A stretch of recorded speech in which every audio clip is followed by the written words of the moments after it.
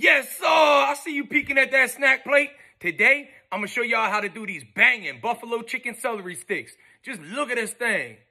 Oh, my Lord. Let's go, baby. Ooh. Y'all, first things first, go ahead with 8 ounces of softened cream cheese in your pot. 1 cup of French red hot buffalo wing sauce.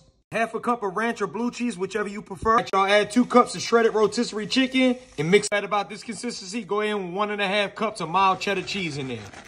Ooh, baby, it done fell in love. It's time to get it off and get it on that celery, baby. Ooh, baby, look at them buffalo chicken celery sticks. And the rest of it will bake and turn into a good buffalo chicken dip. Enjoy.